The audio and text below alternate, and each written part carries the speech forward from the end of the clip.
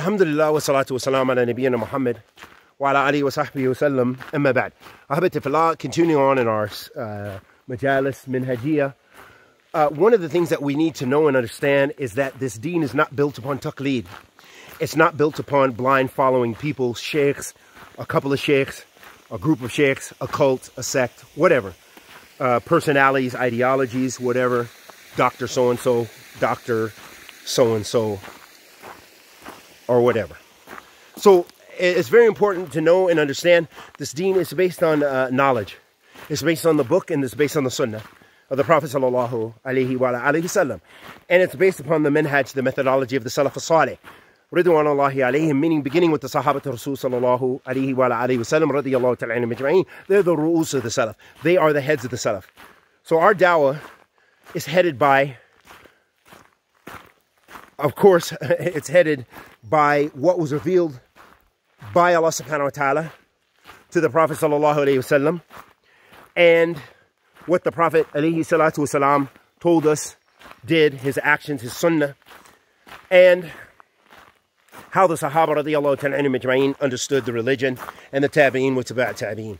That's, you know, where our leadership truly comes from.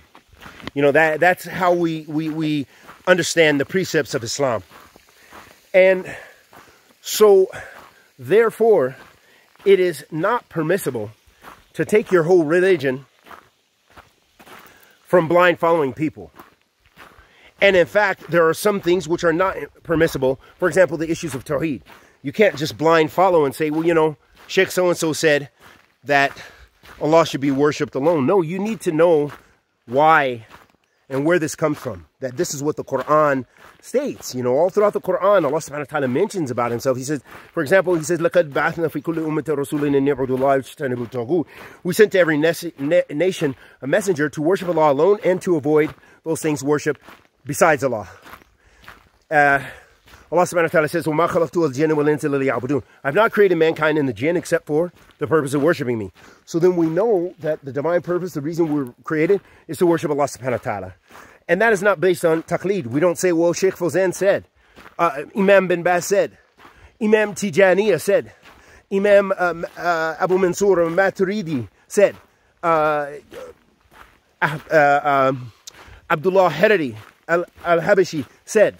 We don't say those things, but rather those things we need to know. We need to know where this comes. We need to know the dalil. We need to know the evidence for this. At least have it mujmal. You know, we need to at least have a general understanding.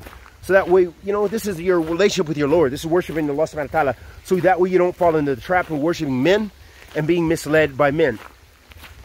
So, and this doesn't take away from the scholars, but you don't raise them to a level that you're worshiping them, you're praising them to such an extent, even and following them in their mistakes, or something which is clearly deviant, or whatever the case may be.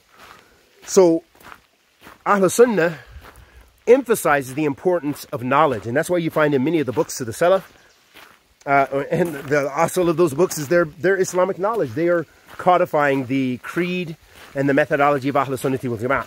And that's why for example, we see in the hadith of Rasulullah sallallahu alayhi wa sallam the importance of knowledge. For example, and fiqh fi deen, because fiqh fi deen is going to teach you how to practice your religion. Fiqh fi deen is how you practice your deen. You know, that is, so that means you have knowledge. That means you're not following someone, but you are following the knowledge. You're following the book and the sunnah. You're following what Allah Azza wa Jal wants, and what his Messenger sallallahu alayhi wa sallam did and wanted, and so on and so forth.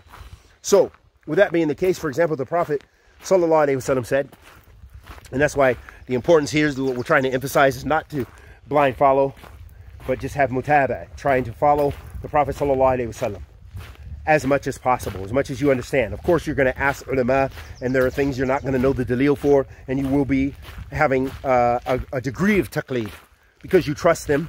They're known people of the sunnah, not known people of bid'ah. But you're going to not be able to research every mas'ala and so forth. So, the Prophet ﷺ said, "Man yuridullahu bihi khayran yufaqihu fi din." Whenever Allah wants good for a person, he gives them understanding of the religion. So that lets us know that the usul of Ahl Sunnah is gaining fiqh fi din. Part of that is gaining fiqh fi din, and that's why the books are written The books are written there to be studied, to be codified, to be understood, to be practiced and implemented and passed on. Da'wah ilallah azza wa jal. The Prophet sallallahu alaihi wasallam also said, "Man salaka tariqan yaltalmisuhu bihi ilmin sahhala Allahu lahu tariqan ila jannah." Whoever traverses the path of knowledge, Allah will make easy for him the path to paradise.